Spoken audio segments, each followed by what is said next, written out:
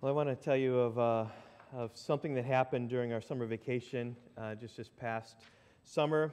Typically, Yvonne and I, we travel out to California to see her folks in Northern California. It's like the cheapest vacation that we can have because we go there, we get free room, and we pitch in with the board. And we use their cars, and we enjoy their pool, and we've been doing that for 30 years of our marriage, and we've gone out there 29 of the years. The only year we didn't was when Vaughn was pregnant with Stephanie. Yeah, and so we didn't that year. And when we go out there, the weather in California is like wonderful. It's like 80 every day and just wonderful. Sometimes it gets hotter. But never rains. But the one time we went out east for our vacation when Yvonne was pregnant with Stephanie, it rained and rained and rained and rained and rained. So we think we've learned our lesson to go to California. Anyway, went to California a couple of weeks, and then we came home by way of Durango, Colorado, where SR lives. We're dropping SR off. Are we dropping him off or seeing him? I forget. We're dropping him off. He and his wife Jenna dropping them off there, and we just spent a day or two in Durango before we came home. And while we were there, we went to church, and Jenna had invited some of her family over, and one of the people that came over was her uncle Audie. And Audie is just a great man who was a former leader in his church, preached a lot in his church, but only recently was saved. And so he was telling his testimony just a few years ago. He was saved. And he was giving his testimony to all of us there at the lunch table after church on that Sunday. And this is his testimony that constantly he gives. This is his elevator pitch, if you will, in some regards. He says there are three words that really made a big difference in his life. It was salvation, sanctification, and glorification. And he said that when he was at a former church, he was never clear on those words, that they were distinct and that they were different. He thought that salvation and sanctification and glorification were all the same. And so the result of that is that his salvation was dependent upon his sanctification.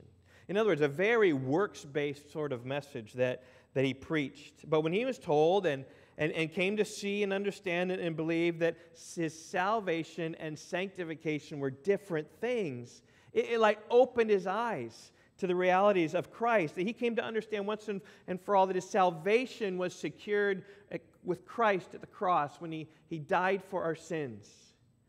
And that we simply need to believe and trust in Christ. And our sins are forgiven, we're made righteous. And our sanctification is the process, ever be as difficult as it is and painfully slow, that our sanctification is this way in which we conform ourselves. And God works in us to conform us to the image of Christ over the duration of our life. But doesn't mean that we need to be sanctified in order to be saved. It's not that God has to change us to meet this measure of holiness and standard of righteousness before we're saved. And glorification, of course, is that time when the removal of all sin from our souls are taking place. Either our death, when we stand before the presence of God, or whether that's in the second resurrection when Christ comes back.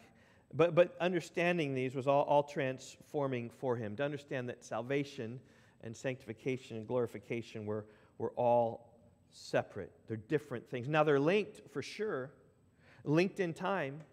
And those who are saved through time and through the process of God working will be sanctified, or will sanctify continually, will more and more conform to the image of Christ, and then ultimately will be glorified.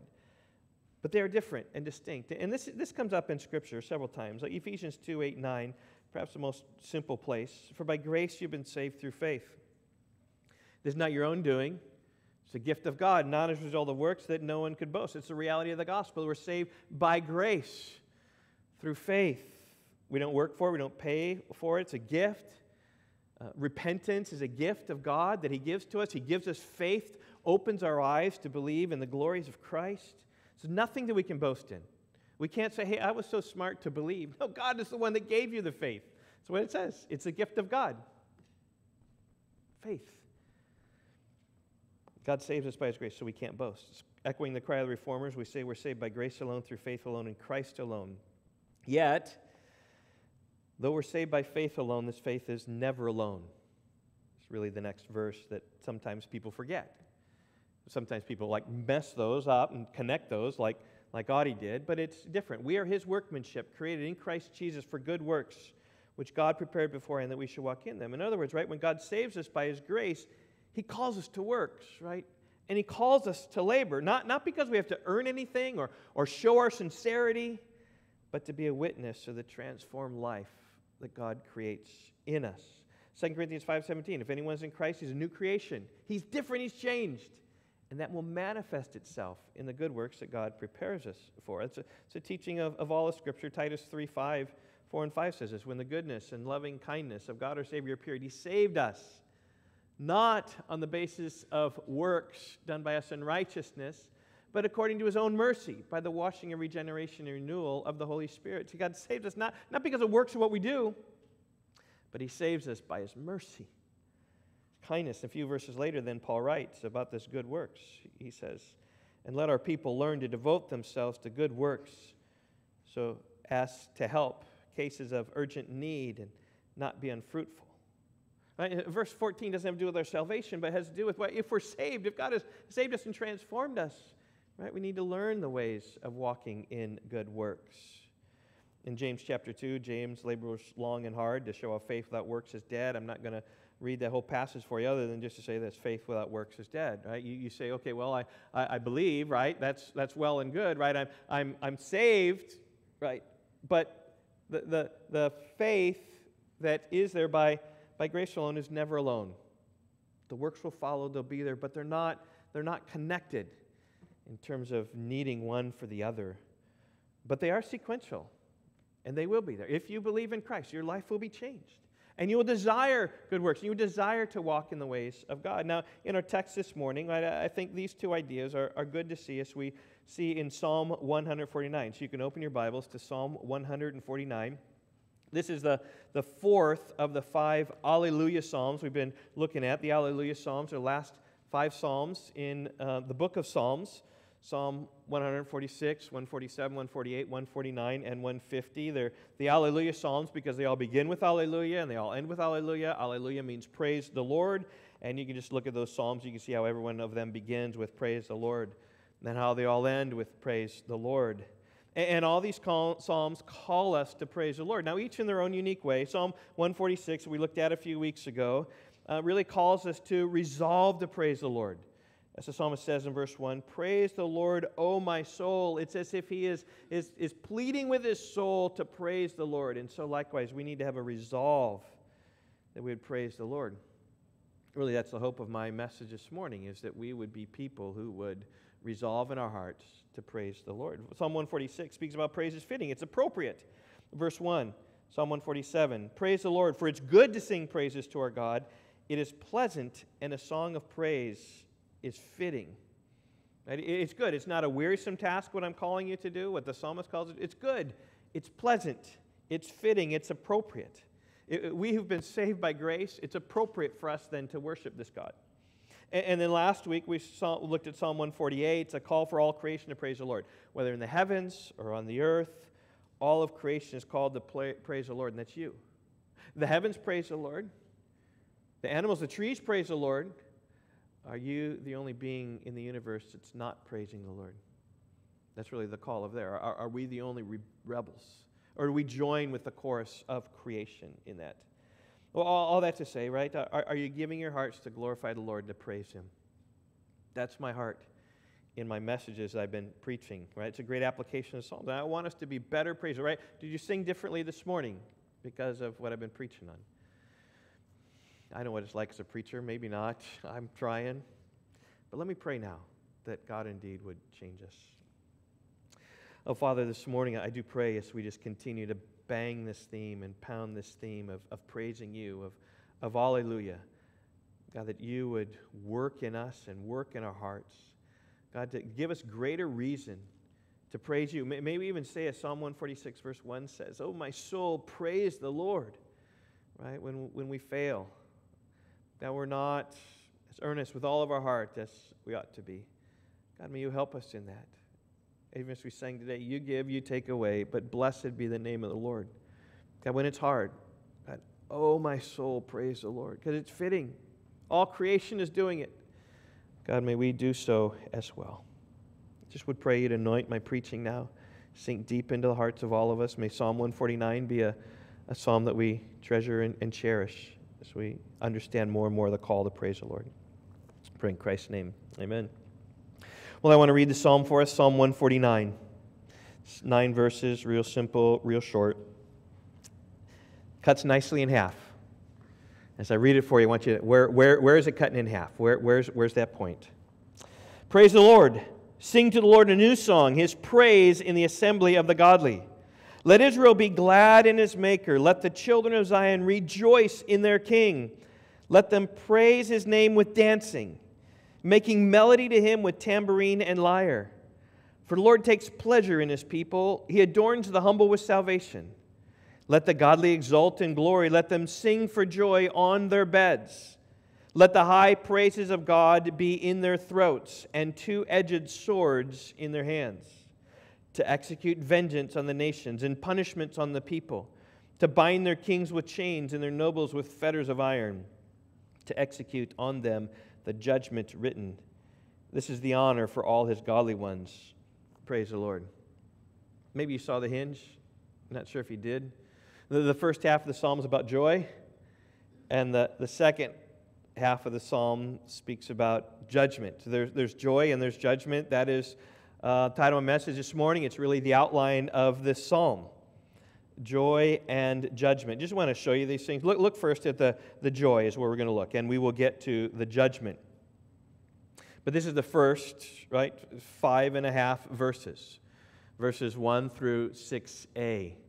The judgment, right, begins in 6b through 9, and that's the hinge of verse 6. Let the high praises of God be in their throats. There's the joy. And the two-edged swords in their hands. There's the judgment that comes later. And by the way, this is no accident. Oftentimes, right, we just say, well, it's a bad verse marking. Right? There are many times where you have a verse, and it's like, oh, why did the verse break there? Because the verses are man-made, right, where exactly the numbers go. But in this case, not so. It's intentionally right there in the middle of a verse. You know, I say that because of Hebrew parallelism. Oftentimes when you say, in Hebrew, you say one line and then you say the next line, and it's either the same or it's slightly different or said in a little bit different way, and sometimes it's antithetical. And right here it's antithetical. High praise of God, there's joy in their throats, and two-edged swords in their hands. We'll get to the judgment, but let's look first here at the joy, because that's what jumps out for you at the first 5.5 verses. Verse 1, praise the Lord, sing to the Lord a new song, His praise in the assembly of the godly. Now, that might not strike you as joy, but a new song often puts a skip in her step. It's when the godly gathers, there's often joy in the assembly of the people. Joy is also in verse 2. Let Israel be glad in His Maker. Let the children of Zion rejoice in their King. Glad, rejoice. These are joy words expressing happiness and delight. In verse 3, we read of dancing and musical instruments. Let them praise His name with dancing, making melody to Him with tambourine and lyre. Dancing is often an expression of joy, right? Accompanied with joy. And music often brings a smile to the face and gladness to the heart. Verse 4, even we see the joy of God taking pleasure in those who worship Him. It says in verse 4, the Lord takes pleasure in His people. He has joy when we praise. Even this morning as we sang praise to God together in the assembly, God's pleased with that. He's happy with that. There's joy because He adorns the humble with salvation.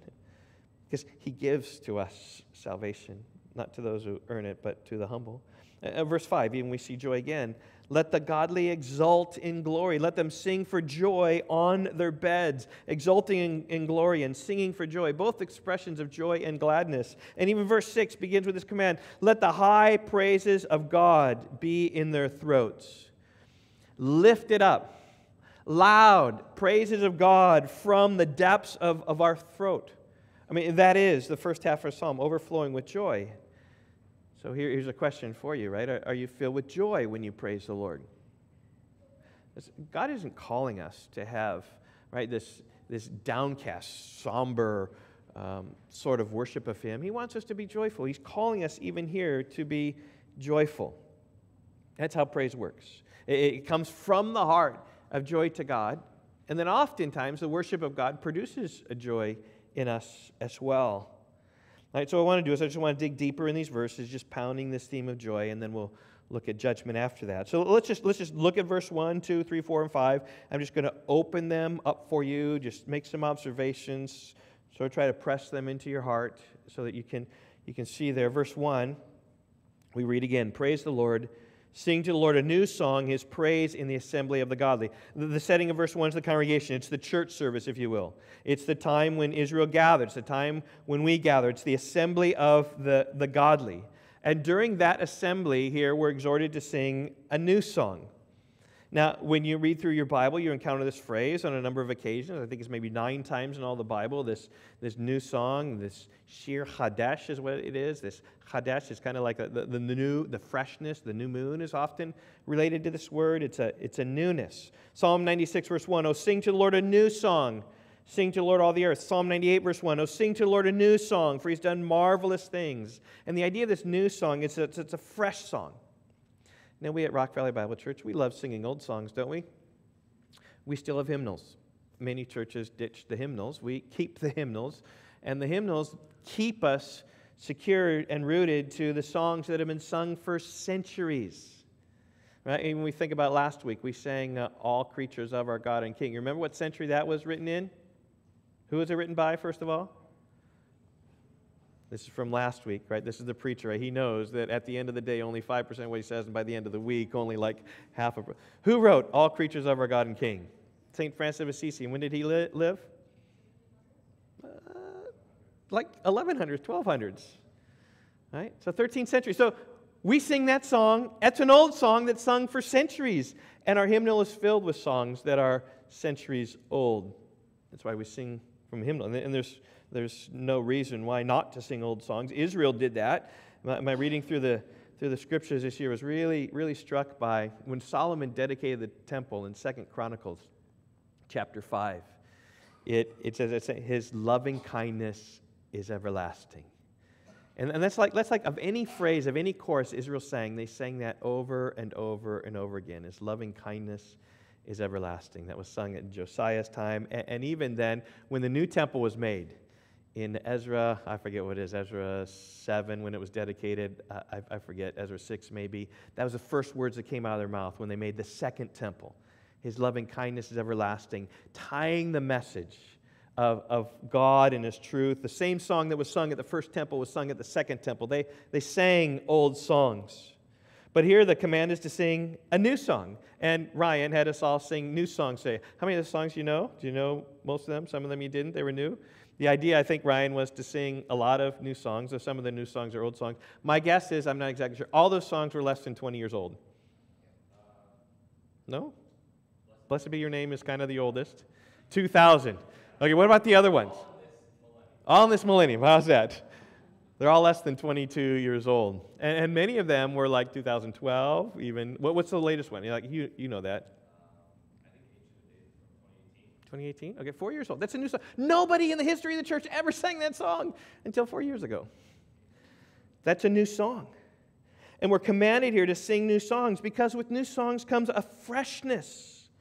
New songs often flow from new experiences of mercy and grace. Think about, listen to the context of Psalm 40, verses 1 through 3.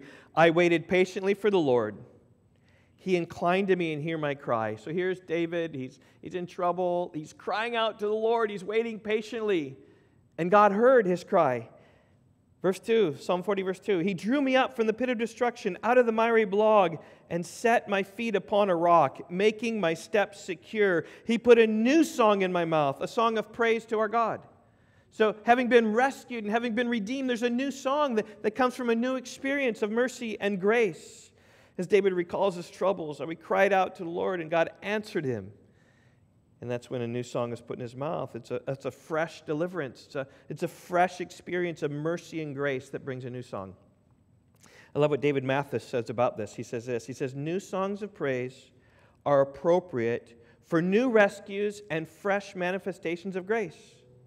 He said, as long as God is gracious toward us and as long as He keeps showing us His power and wowing us with His works, it's fitting that we not just sing old songs inspired by His past grace, but also that we sing new songs about His ever-streaming, never-ceasing grace. That's a new song. Fresh experience of mercy and grace, responding in the heart of even people today, singing with new words and new melodies up to the Lord. And I trust you see the joy in that. I mean, people aren't normally writing songs out of just, man, I hate doing this. I don't want to do this. I got to write this song. But there's something has happened. And they respond with joy and write some expression of that. And I think that's the key to understanding Revelation 5. When the Lamb breaks open the seal and the inauguration of His kingdom is coming, Revelation 5 says those in heaven, right, the elders and the four living creatures, they sang a new song, saying, "Worthy are you to take the scroll and to open its seals, for you were slain. And by your blood you ransomed people for God from every tribe and language and tongue and people and nation. And you've made them a kingdom of priests to our God, and they shall reign on the earth." It's like a new song that's sung in heaven. It's old for us because it's 2,000 years old, but there's this freshness and newness in heaven. They sang this new song. It's a great joy in heaven when Jesus began to establish His reign upon the earth, and it called for a new song. Well, that's verse 1, the joy of the new song. Let's just open up verse 2 for you. "Let Israel be glad in his Maker. Let the children of Zion rejoice." Now, we often think about joy as a feeling that just comes when some fortuitous circumstances come our way. Say when our favorite team wins the game. And the Bears won the preseason game yesterday against the Chiefs. Rah-rah. I have some close friends who are Chiefs fans, and I will text Tim about that. The Bears, it's only preseason, though. When it comes to regular season, it's going to be different. But there's a joy that comes, right? That's trivial, frivolous sort of joy. But a deeper joy might be when a child is born to us, or a grandchild that we've known the experience of. Now there's a great joy with that. Courtney and Andy, when your child comes, I hope I don't see you next week because your child comes, right? The joy that comes from that. There's deep joys, and joys might be on whatever level, right? You receive a good grade in school, there's a joy. Right? Or you pass some sort of certification exam which involves, right, a raise at work or an advancement. Or you're on vacation, right, enjoying the rest and relaxation that provides. But that's often what we think about when joy comes, like just responding to good things. But verse 2 is a command to praise the Lord. Not because of any earthly event that brings joy into our hearts, but because of God is, and because of what He has done and who He's always been, right? Let Israel be glad in his Maker, right? Rejoice that He's the Creator and we're the created. Let the children of Zion rejoice in their King, that He is our Lord who rules and reigns over us, that He's a good Lord. He's a kind Lord. There's reason to rejoice. And the command to be joyful comes often in the Bible. Psalm 100, verse 1, "Make a joyful noise to the Lord, all the earth. Serve the Lord with gladness. Come into His presence with singing." We're supposed to. God commands us when we come into His presence with gladness, with joy. We are commanded to worship the Lord and to sing with joy in our hearts. Psalm 33, verse 1. "Shout for joy in the Lord, you His righteous. Praise befits the upright." And there are dozens of other commands like this, that when we worship the Lord, we're commanded to do so with joy. Not unlike the New Testament, Paul says, Philippians 4:4, "Rejoice in the Lord always." Again, I will say rejoice.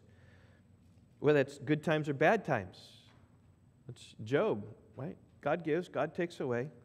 But I'm going to rejoice because I'm commanded to do that, and I'm going to find my joy in the Lord. I'm going to, blessed be the name of the Lord. Or Paul, as he's contemplating even his own life, whether to live as Christ, to die as gain. He wants to die, but he knows to be here, and he's struggling with life and death. But through it all, he says, regardless, let's rejoice in the Lord always. We're commanded to be joyful people, not glib for no reason, but deeply joyful in the Lord. He's our Creator and our King. He's called us into His kingdom by His grace, and there's great reason to be joyful. And listen, for those who have experienced the grace of God and salvation, the gospel is especially true. He's taken us in our sin, transformed us from the kingdom of darkness into His marvelous light, forgiving us all of our iniquity, transgression, and sin, adopting us into His family so we'll experience Him forever, the pleasures that are ever there, the presence of the Lord, Psalm 16:11. And that should stir us, not earthly circumstances, but the Lord. He's our Maker. He's our King. There's joy.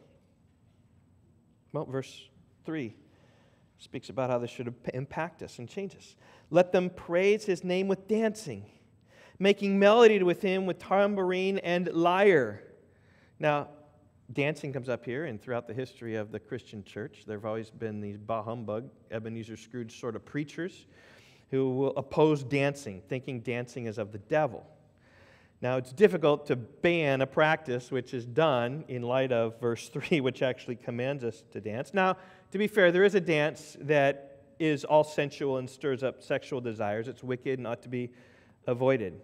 I'm thinking of the dance that the daughter of Herodias danced before the company of Herod at his party. Right? Probably drunken, probably committing adultery in their heart, probably, I'll give you half my kingdom sort of response from that. That's probably wicked. I'm thinking of the seductive pole dancer. I'm thinking of the teenage mosh pit where bodies are rubbing together and frolicking. Like, you know what? That's of the devil. But there is a dance that is motivated and desired by joy in God, which is thoroughly sanctified and thoroughly a wonderful thing. I'm thinking about the dance that King David was so excited the ark came into Jerusalem. Right? Here was the first time in history the ark was actually going to come in to God's resting place where God was going to dwell right there on Mount Moriah. He dreamed of that day when it would take place. And 3 months before, he was excited, but it was delayed because Uzzah held, right, when the cart or the oxen stumbled, he put out his hand to try to steady the ark. And as R.C. Sproul says, he thought his hand was cleaner than the dirt. But God had said, no one can touch my ark. And so right there, Uzzah was struck dead, and the ark stayed in the house of Obed-Edom for 3 months. But finally, the day has come, and when the time was right, David was so thrilled that he was just stirred to dance and praise before God. 2 Samuel 6, so David went and brought up the ark of God from the house of Obed-Edom to the city of David with rejoicing. And there's his joy in his dancing. When those who bore the ark of God had gone 6 steps, he sacrificed an ox and a fattened animal, and David danced before the Lord with all his might. David was wearing a linen ephod, and so David and all the house of Israel brought up the ark of the Lord with shouting and with the sound of the horn. Now, as the story continues, Micah, David's wife, didn't appreciate David's actions. Don't know exactly why, whether her heart wasn't with the Lord, whether it has something to do with his ephod, whether he's exposing himself. We don't know. But I just say this, don't despise people when they're moved by God to praise the Lord out of response with their body. It's okay to dance, okay to lift your hands in song. It's okay to stir your hearts and pray, especially when it genuinely moves you. Just singing, blessed be your name, right? Your tears, your joy, or your hands go up, or your body moves in relation to what you're singing. Totally appropriate. And I know you've probably seen this before. You put some big worship band, and it often happens, right? The bigger the crowd, often it happens. There's more anonymity in the crowd. There's more performance up front. But we saw it this week. We dropped Stephanie off at Louisville, Kentucky at Boyce College. She's going to write up something for the Weekly Word once she gets settled here a little bit. You'll see how it is. Super impressed with that college there. Say, send your kids there. It would be a wonderful, wonderful place. Affordable, great. But we had a time of worship with the students and the parents who were there, and I'll tell you, the bass player was into it. I was wishing Hannah was into it like this guy was. Like most often, right, they're not singing, and this guy was singing, and he was pumped. And I'm like, you know what? He's dancing before the Lord.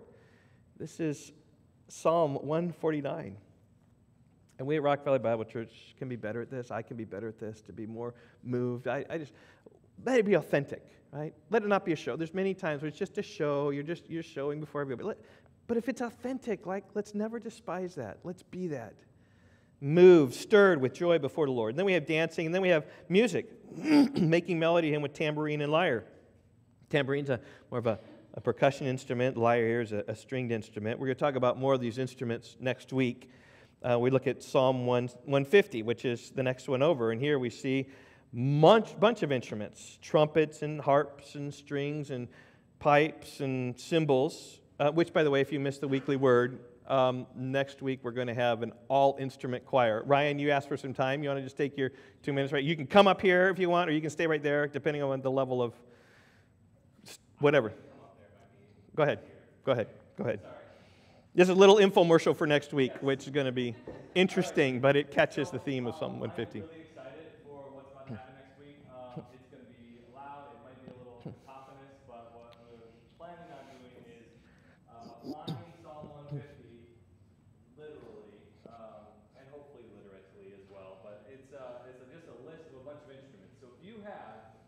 any kind of instrument in your house, please bring it next week, and we're going to play. Some music. So we have some sheet music out back. It's literally 5 notes that you're going to play. So if you are less than proficient on your instrument, that's okay. It's 5 notes. They'll be pretty comfortable notes. I have not played the trombone in I don't know how many years, but I busted out my trombone and I went through the notes yesterday, and it worked out okay for me. So I'm guessing it'll work out okay for you. So if you read music, there are, with the help of Peter Held, so all the mistakes are mine, but I just wanted to give a shout out to him because it was awesome. He really helped me out with a lot of the transposing. So if you play a C instrument, that's like literally everything almost that doesn't play in like a concert band. So if you play a C instrument, whether that's a stringed instrument or a piano or an accordion or melodica, harmonica, they come in different keys, so you might want to select the key of F if you play harmonica. Kazoo, you don't need to worry about anything.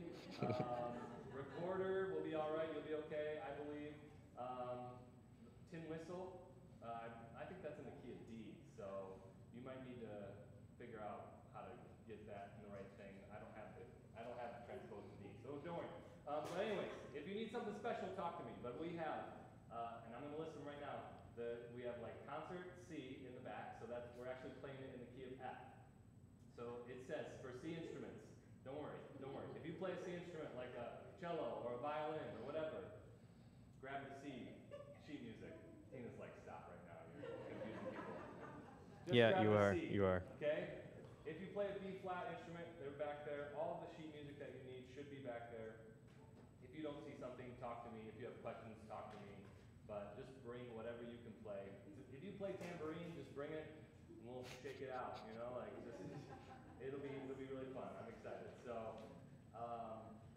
questions, talk to me, grab the sheet music. If we run out, I can make more copies. So, Okay. Thank you. Infomercial by Yes. Ryan Brown. We're going to do that. And Ryan, I don't think you know this, but when I was about yay high in junior high, I played the baritone. I have one of those. You have? No, I have one. I've not played it for... In our home, when they grab the baritone and they play it, they go, and baritone equals funny is really what it is. But I'll try to pull that out. So, Dirk, maybe you've made some kind of instrument, some tambourine or drum. I'm not sure. I don't know. Whatever. It'll be interesting. And I was confused by everything you say. I'm going to try the baritone, see if I can get the valves working and stuff like that. It's been pretty rusty. Anyway. We'll talk more about instruments next week when it speaks about the tambourine and the lyre. But verse 4 tells us that in all of this, the Lord takes pleasure in His people. He adorns the humble with salvation, verse 4. The Lord loves us. Can you imagine? He takes pleasure in us. He loves to hear our praise. And He loves to give salvation to the humble. So here is the gospel, right? God takes pleasure in His people. He delights to give them salvation. But notice here who it is who receives their salvation. It's the humble. And the humble, another word for that might be the afflicted. Those who come to the end of themselves and simply say, God, I got nothing and I need your help. I need your grace. I need your mercy. I need your forgiveness. Would you save me? Looking to the cross. Trusting in Him alone. Those are the ones who receive salvation. Not strong in yourselves, but crushed and in need of help. And of all the verses that have impacted me in this series, it is Psalm 146, verse 5. Blessed is he whose help is the God of Jacob, whose hope is in the Lord, right? We are blessed when God is the one who helps us. So the afflicted who say, I got nothing, God, I need your help, I need your deliverance. And when He comes and provides us with salvation, God delights in that. In fact, He adorns us with salvation as He makes us pretty in Jesus. It's a picture of the gospel that we who are sinners are dirty, and yet we're covered in the righteousness of Christ, so that we who are sin are seen by God as though we were Jesus Himself. Our faith comes down to us as righteousness imputed to us. He makes us beautiful, the covering of Christ, and that ought to give us great joy. Well, verse 5 continues on, let the godly exult in glory and let them sing for joy on their beds. Verse 5 brings us into the everyday. Verse 1 brought us into the assembly. And now we're brought into our homes. Indeed, we're brought into our bedrooms. So picture yourself on your bed at the end of the day, just lying prone, horizontal, exhausted, in need of the daily renewal that sleep provides. And in that place, God calls you to praise. Just think of the contrast. In the assembly, there's lots of people. Your bed, there's just but one. In the assembly, it's loud, filled with activity. In your bed, it's quiet and restful and dark. In the assembly, right, you're upright and alert, but in your bed, you're prone and peaceful. And God wants your praise on the bed. He wants for you to sing for joy on the bed when you have nothing else to do but shut your eyes and then enter into another world, right, your dreamland, wherever you're going, right, just to praise the Lord at that time. And I do think, right, the contrast of the assembly to the bed, like everything in between, it's not like those are the only places. He wants you in your home at your dinner table. He wants you at work wherever you are. He wants you in the car. He wants you every place to give praise to God. Sing for joy. Do you do this? Are you joyful? It's my first point this morning. Are you joyful? Do you have joy in worshiping the Lord? That's what God calls us to do. Now we come to verse 6. The hinge of the psalm. It's a great summary of the psalm. If you're looking to just write a one-sentence summary of what this psalm is about, you can do no better than verse 6. Let the high praises of God be in their throats and two-edged swords in their hands. Let the high praise of God be in their throats and two-edged swords in their hands. Because we're going to talk 6b and following now about the two-edged swords in their hand. The first half calls us to praise God, even with high praises, joyful praises. It's coming deep from our throats. Right? There's a big bellowing of praise unto God. And the second half summarizes of this verse, summarizes the second half of the psalm. It's a call to arms. It's a call to take up a sword and fight against enemies, executing vengeance, bringing punishment, taking authorities into captivity, and achieving judgment. In fact, that's why you get my verse here, verse 9, to execute on them judgment that is written. Now, obviously, and I hope it's obvious, this doesn't apply directly to us. As believers in Jesus, we're not called to take up arms and fight for the kingdom of God, taking vengeance into our own hands. The weapons of our warfare are different. As the hymn writer writes, and lead on, O King eternal, the day of March has come. Henceforth in fields of conquest thy tent shall be our home, for not with swords loud clashing, nor roll of stirring drums, but with deeds of love and mercy, the heavenly kingdom comes. In our day and age, right, the kingdom of God is fought with a warfare of deeds of love and mercy, not with swords and spears and clubs. And the reason so is because what Jesus said. You remember when he was standing before Pilate and he talked about the nature of his kingdom? Pilate was there kind of wondering, oh, you are a king? Where's your kingdom? It looks like you're all alone. Are you a king with no subjects? What is this? And Jesus said, John 18, verse 36, my kingdom is not of this world. If my kingdom were of this world, my servants would be fighting that I might not be delivered over to the Jews. But my kingdom is not from this world. And so because the kingdom of Christ is not from this world, we don't need to take up weapons of warfare. We don't need to take the law into our own hands. We don't need to punish those who go against the law by ourselves. In our day, God has given that role to the government. Romans 13:1 says there's no authority except from God, and those that exist have been instituted by God. Our government's been instituted by God. You may not like what they're doing, or they're good at job of what they're doing, that's fine. But God has given them the role He's given them the sword to enforce the law. He's given them the sword to punish transgressors. Our role isn't to do their job for them. We give that to them. Our role is to support our government doing that, and whatever lawful means we can to help the government in that cause. See, we're not a theocracy. The church rules society. It's not the case. God is not the President of the United States. He's deferred that authority to government and to police officers. That's Armin's job, right? It's not our job. It's his job as a representative from the government to do that as a policeman. But here's the point. When Psalm 149 was written, it was a theocracy. And God was the king on the throne. And he was calling his citizens to do the things mentioned in verses 6 through 9. He was calling them to take a sword in their hand. He was calling them to execute vengeance on nations and punishment on the peoples. He was calling them to so conquer that they might bind up the kings with chains and the nobles with fetters of iron and place them in the prison. Israel was to execute judgment on them that was written. It was right for them to do so. It was the honorable thing for them to do so. In fact, that's what verse 9 says. This is honor for all his godly ones. It was an honorable thing for Israel to fight for their nation. Now, particularly, right, this took place a couple times in the Scripture. Right? I mean, particularly, think about the promise to Abraham, I'm going to give you this land. And then went Abraham, Isaac, Jacob, and Joseph, and then had all the people of Israel. And then he raised up Moses to come and bring the people into the land.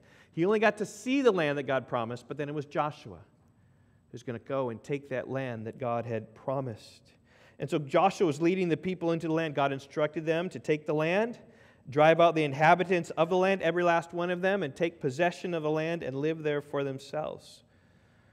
That's what God had told him to do. Now, and I just say, don't back off of that. I mean, I said, well, how could God do that? Well, this is God's people that he promised to give them a land. And as he went into the nation of Canaan, they were rebellious. They were not worshiping the Lord. They were worshiping their own gods. They refused to submit to the Lord. And in those days, because Israel had their king, the Lord, it was a theocracy. And they took the land with swords and spears. The people weren't willing to leave. They put up their fight, and they were to destroy them entirely. I think another time was when Nehemiah came back and built the wall. You remember he was there, and they were building the wall. Do you remember what they had in their hands? They had a trowel in one hand that was building the wall, and they had a sword in their other. As they took and they fought against people. And even from Zephaniah 3, it just speaks about just that conquering, how God's going to conquer. He's going to take away your enemies. There's going to be the judgment there taking place. That was in coming into the land. So many people think that these Psalms were written at that time, of the second coming back in land after the time of exile. But I think a perfect picture of this is Jericho. Because there you combine the joy of praising God and the judgment that was executed.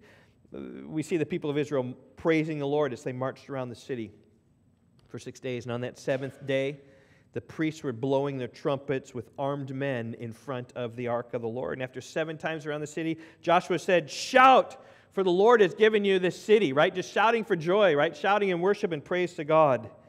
And indeed, the high praise of God were in their throats, and the two-edged swords were in their hands. And when the wall fell down, they destroyed everyone in the city, save Rahab and her family. So the psalm would have been totally appropriate for Israel to hear, taking the two-edged sword in your hands, executing vengeance on the nations, bringing punishment to the people, binding kings and putting nobles in iron, executing the judgment that Moses wrote about. An honorable thing to do, as God was giving them the land through their hands. Now, we're not called to that, but you just say, okay, what's an appropriate application of that? Now, you could apply that to spiritual warfare, for sure. Right? Ephesians 6 speaks about the spiritual warfare. Take up the armor of God, the shield of faith, and you can do that, and certainly that is appropriate. But I think there are many other ways, and I simply want to say this. I just want to say an application of this is God calls us to action. All right? Our praise of God needs to be beyond our lips, beyond just simple joy, beyond our hearts. That's what God was calling Israel to do. Is praise God with your mouth, yes, but have a sword in your hand and ready to act and follow up as well. Right? Verse 6, again, is the hinge, right? Let the high praise of God be in their throats and two-edged swords in their hands. For us, we might say it this way. Let the high praise of God be in their throats and willing hands to do His work. I think that's a great application just even from this text. Remember from the beginning of my message how I quoted from James chapter 2, verse 26. Faith apart from works is dead.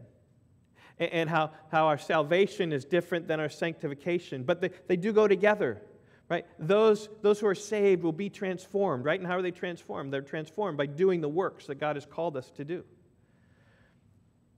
We're His workmanship created in Christ Jesus for good works that God prepared beforehand that people should walk in them. So maybe it's not fighting against enemies. Maybe the works are more from a servant perspective. After all, that's what our King did, Jesus. He came and He served. He helped. He supported. Even Paul will say in Acts 20, which we'll get to in a couple of weeks, he said, The Lord Jesus says, more blessed to give than to receive, right? Helping the weak, helping those who are afflicted, those that God adorns with salvation in verse 4. So we're called to work. We're called to action. Not that this working is at all earning salvation at all, but it is the natural consequence. It is what they're called to do here. They're called to give joy and joyous worship to God, and the call here also is then to take up the sword and execute the judgment for Israel. I think that's the application of our text. And I think what's so interesting about this is the motto of our church, right, which is on the wall out there, which we mention often at Rock Valley Bible Church, right? We exist to what? Enjoy His grace and to extend His glory, right? Enjoying His grace. That's verse 1. That's my first point here, right? Enjoying the grace of God, having the joy in there of the grace of God. He's worthy to be worshiped, right? But after we worship the Lord, what do? We extend His glory. That's where you put shoe leather to your faith. That's where you seek all that you can do to extend the glory of God by good works and by serving others, not only here in the church, serving the saints in the church, but also, right, by even speaking with those outside the church, demonstrating what it means to be a genuine believer in Christ outside the church, being a witness for Christ, maybe putting feet to it and work and effort to it. I put in the weekly word there about Bob Clinton doing the work in Nepal. And it's just kind of this work begun in this little village. Bob Clinton often does this, right? How many of you read that story? Trust that many of you did. Story, just a crippled girl. He often sees. He sees these people in need and has compassion on them and cries for them and takes them and helps them and just provides with a couple $100, right? Some medical care that's far beyond their reach. They get some medical care of some type. And then they could just continue to go and continue to show love to communities. Whether it was during a big landslide, I remember a big earthquake in Nepal. Lots of people destroyed their homes. Homes were destroyed, and the government didn't even do anything. But Christians came in and they did something, and made a big impact on communities there. And would that we as well would be about laboring and working, right? Just doing Christian deeds of good works that God has prepared for us to see the impact on the kingdom that might make. And so we enjoy the grace of God, right? That comes, our salvation is by grace alone, through faith alone, in Christ alone. There's nothing we do. But with that and how He's transformed us, we go and then we extend the glory of God by laboring and working and going to action. I think that's what Psalm 149 calls us to. That's where I get an application. You might get something else out of here, but certainly by praying, spiritual warfare for sure. But yet I think it can be broader than that. I think just they were called to action. We ought to be called to action and move as well. So if you just come to church and sing your song and then leave, not engaged in Christian battle at all, I just say, Psalm 149 is calling you to engage in something, volunteer for something, work. Your neighbors are next door. Your unsaved neighbors are there. Find something which you can spread your Christian influence beyond just coming on Sunday morning, right? But engage and work and be active and do what you can, all for the glory of God, because He's changed us. We're new creatures, prepared for good works that God prepared before and that we should walk in them. So let's pray. Oh, Father, I would pray that we might just take the message of this psalm, which combines joy with this call to arms, this call to action. Father, may we as well be those at church really embrace what our motto is, that we would enjoy your grace and we would extend your glory. So, Lord, I just would pray, even as we're learning about enjoying His grace and different worship, and as we worship with many instruments next Sunday, and as we sing Alleluia and praise the Lord, I pray that it might not just be with our mouths, but might get to our hands and our feet as we're about making the phone call, and we're about writing the note, and we're about visiting people in their distress, and we're about reaching out to our neighbors, and we're about letting our light shine before men. They might see our good deeds and glorify our Father who is in heaven, and providing financially when people are in struggle, or providing a meal when people are in need. And we rejoice with those who rejoice, and we weep with those who weep. And give us an idea how we can do that with one another. Right? The command of Scripture is to love one another, serve one another, right? Be kind to one another, be tender-hearted towards one another. And may we be those things, O Lord. Again, not for salvation, but because they flow from that and the evidence of our love for you. God, so maybe we be a church that acts, that pursues good works, that presses on. It's your power that will do that. We pray in Christ's name. Amen.